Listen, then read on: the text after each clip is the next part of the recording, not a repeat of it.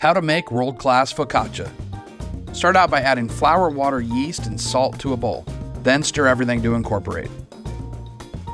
Wet your hands and roll the dough into a ball. Cover the ball in plastic wrap and rest for an hour at room temp. Perform 6 strength-building folds, cover it with plastic, and then wait 15 minutes for the dough to relax and perform the folds again.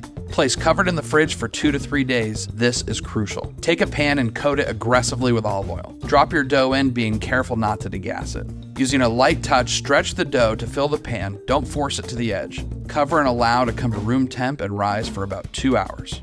Once the dough reaches the corners of the pan, preheat the oven to 500 degrees. Time to dimple. Use your fingers to make indents throughout the dough. Then drizzle with olive oil, sea salt, and Sicilian oregano. Bake for around 22 minutes or until golden brown and delicious.